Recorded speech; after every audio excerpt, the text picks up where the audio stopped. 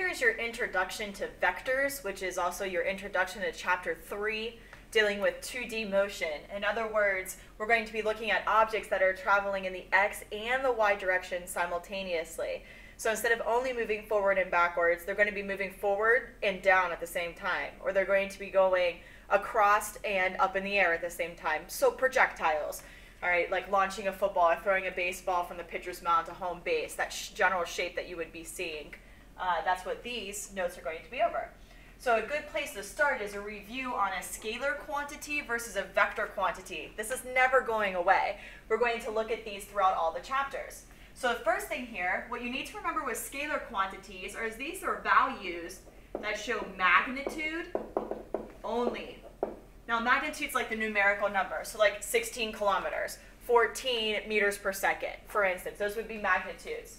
Some examples of these magnitude variables that we saw in chapter 2, 1D motion, were if it said a distance of, or if it said a speed of. So those would be two examples of scalar quantities. Guys, what's missing from that? Stop and think about it. If I only tell you 16 meters per second, 14 kilometers, then what am I only telling you? I'm only telling you the magnitude, right? So what does a vector quantity have that a scalar quantity does not? Well, it does have magnitude.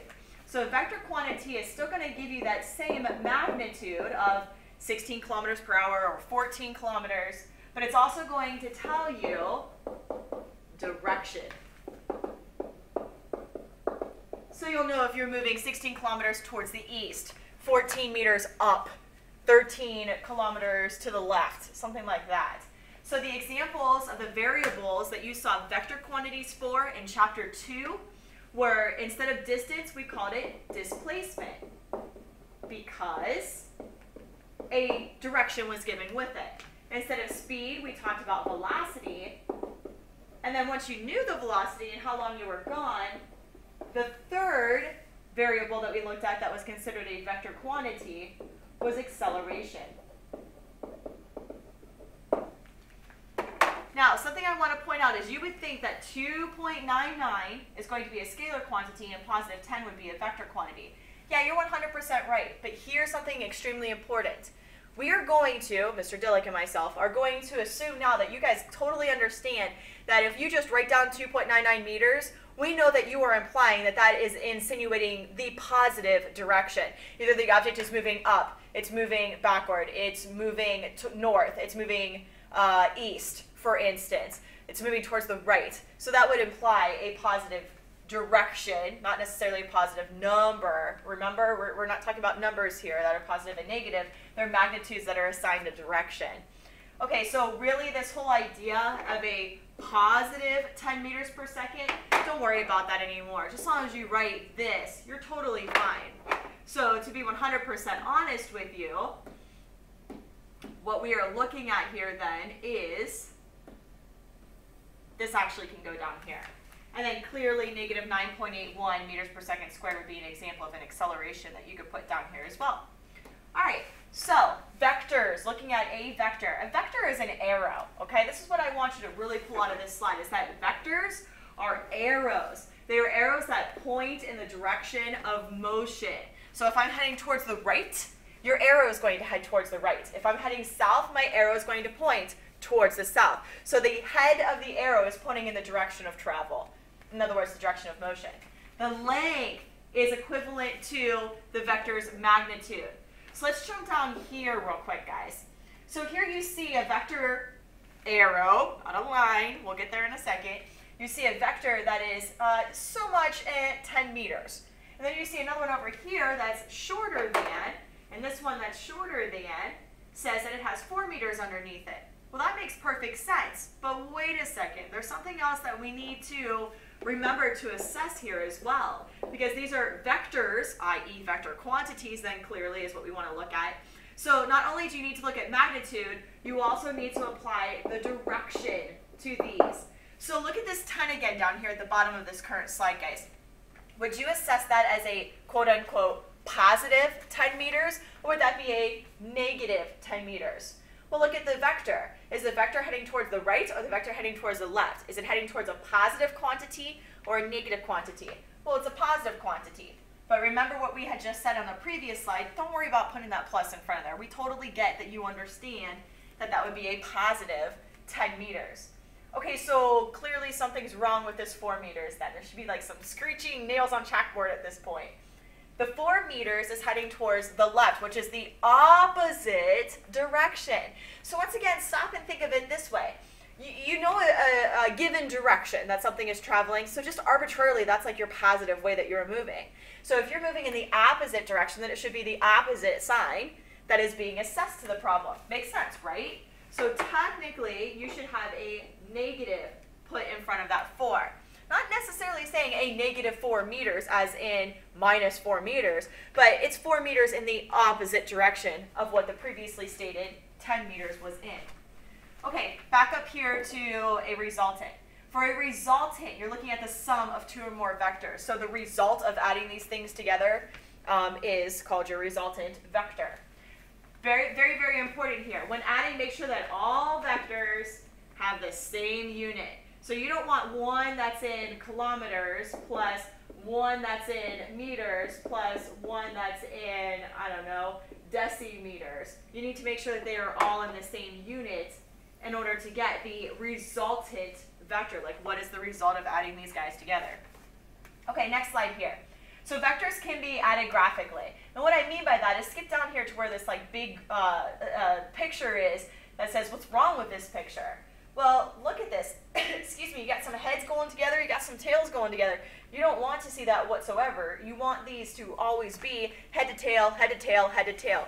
Stop and think about this. Put yourself literally in this scenario. I first walked purple, and then I walked green. Well, wait a second. No, I didn't. I walked purple and like this burgundy-ish color at the same time. Clearly, that's impossible. You can't be walking 2 different places at the same time and end up at one place. You're not Schrodinger's cat here. Okay, so anyways, what you want to do is rearrange this picture so that you can see that you are constantly moving the same direction. Guys, very important, you have to keep the magnitudes constant, because if you change the magnitudes, then you're goofing around with the final value that you're going to get. And you should understand, like check this out, it says vectors can be added graphically, but also vectors can be added in any order. Vectors can be added in any order, it's just that the magnitude has to stay constant with it. So let's rearrange some of these and make sure that our magnitudes are staying constant. So I'm going to move this orange one over here. And I'm going to move this burgundy-ish colored one right here. I'm going to move the black one right there. That makes sense, right? Now, is this the only possible picture that you could have created? No. You could have done so many different ones as long as they were going head to tail, head to tail, head to tail, head to head tail. I first did this, and then I changed directions and went here, and then I changed directions and went there. Here and there need to stay same magnitude-wise. But how you got from here to there, adding vectors in any order, it doesn't matter. It does not matter, just as long as your magnitudes are staying consistent. Okay, continuing on. So to add these vectors graphically, in math class you use the Pythagorean theorem, a squared plus b squared equals c squared. Well, what we're going to use in physics, and this should make sense, is your x-axis squared plus your y-axis squared equals your resultant squared. I stuck this d squared in here because for some odd reason your book used it, but really d means distance, and you're not solving for distance. So, what I really would like you to write down when you're solving for magnitude quantities is, yes, Pythagorean theorem, but physics is x squared plus y squared equals r squared. Excuse me, where r stands for your resultant that you will be solving for. So this is the equation that I want you to use for like in your guess method, the E of your guess for like challenge problems, targeted homework, practice problems. If it asks you to solve for the magnitude of this resultant vector, then you would want to use quote-unquote Pythagorean theorem, but in the physics sense of x squared plus y squared equals r squared. Okay, cool. So what direction were you heading in? Well, the direction is going to come from one of your trig functions. Think back to trigonometry or maybe even geometry with different angles and stuff, where you have sine is opposite over hypotenuse, cosine is adjacent over hypotenuse, and tangent is opposite over adjacent. So you're going to solve for the angle's direction. So down here we have listed that SOH is the sine, which is opposite over adjacent, CA is cosine, which is adjacent over hypotenuse, and TOA is tangent, which is opposite over adjacent. Well, where does this even come from? This is in relationship to theta.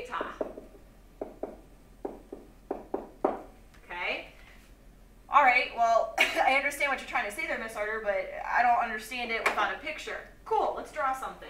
So let's say you first traveled this way, and then you traveled that way. So what if you would have just done this, and then you wouldn't have had to turn it all? Where's theta go? That's like the craziest part, right? Like, how do we know where to place theta? Here's the trick to the trade. As long as you draw your triangle correctly, and you'll draw your resultant, I'm sorry, that's not what I meant to say. You'll draw your component vectors, x and y, correctly if you get the direction correct. So your x first traveled towards the right, clearly, and then you went up, so your y is going to be positive. So you should have a positive x and a positive y in your givens.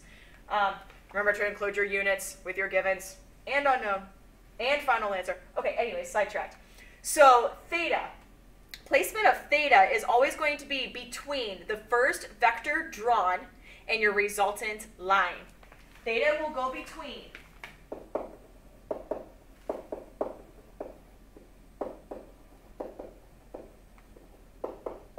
first vector drawn and resultant line. So, should theta be placed in the bottom left or the top right here?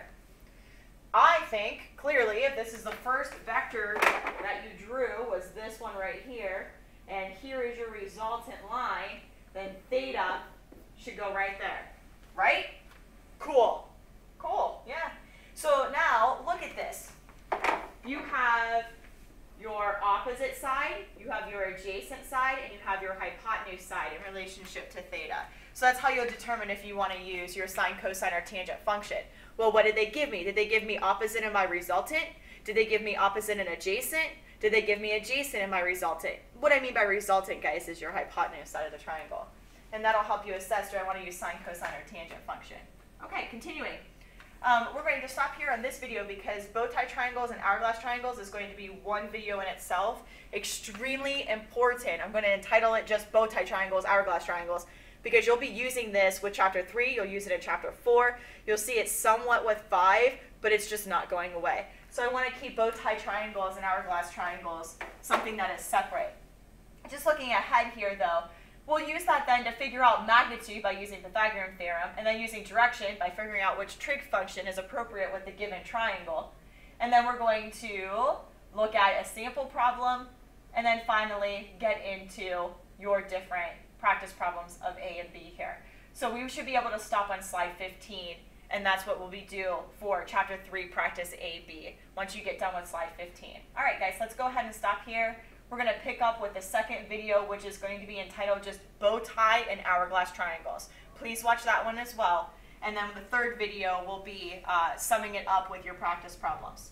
Cool.